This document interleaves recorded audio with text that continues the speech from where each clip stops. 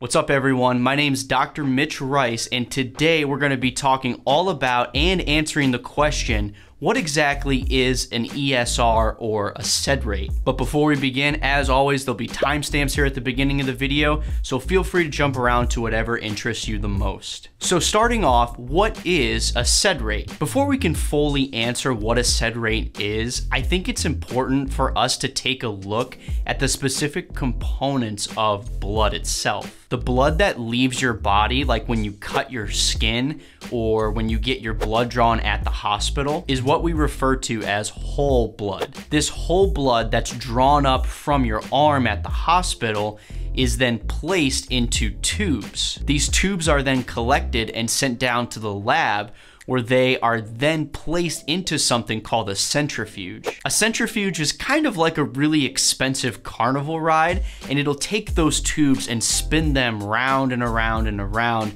at extraordinarily fast rates that would probably make any human being pass out. This allows this whole blood to be spun down into its components, which I'm gonna put on the screen right here. Thus, whole blood has three major components to it. The largest section is known as plasma. Plasma is basically just a bunch of water and some proteins. The second largest component of whole blood are your actual red blood cells. And then there's a small layer in the middle that's called a buffy coat. This layer is made up of white blood cells and platelets. If you want to know even more information about the specific components of blood, I'll put a link to that video in the top corner. So now that we know a little bit about the specific components of blood that are in the test tubes, we can now get a better idea of what an actual SED rate is. Again, I keep saying SED rate, but the full name is actually erythrocyte sedimentation rate. So the full name of this blood test actually very eloquently describes what the test is doing. So breaking down the name, erythrocyte means red blood cell, sedimentation means falling towards the bottom of something or settling, and rate is just a specific time frame in which this process occurs. So putting it all together, the SED rate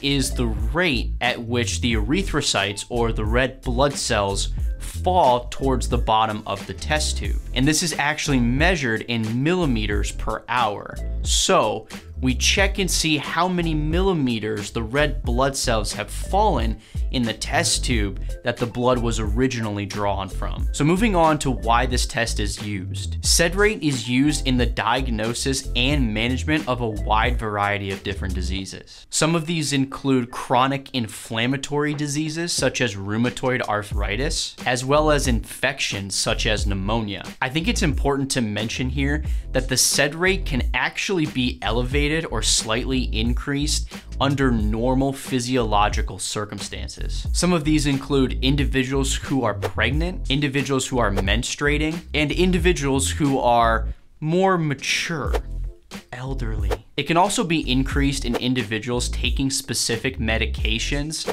such as higher doses of vitamin A and oral contraceptive pills, better known as birth control. So what is the normal range of a SED rate? Like I mentioned before, age can definitely play a role in your overall SED rate numbers. I'll put up the normal values here on the screen. Again, like I've mentioned with some of my previous videos, these values can change slightly depend on where you're getting your blood drawn. So for men younger than the age of 50, the normal value should be less than 15. For women less than 50, the normal value should be under 20. And for men older than the age of 50, a normal value should be less than 20. And for women older than the age of 50, a normal value should be less than 30. If you get blood work and you find out that your SED rate is elevated or above these range values, it could mean that you have some sort of inflammatory process occurring in your body. If you're concerned about your SED rate, please talk with your local healthcare provider. As always, thank you so much for checking out this video. If you'd like to know even more medical information that may be pertinent to your overall health,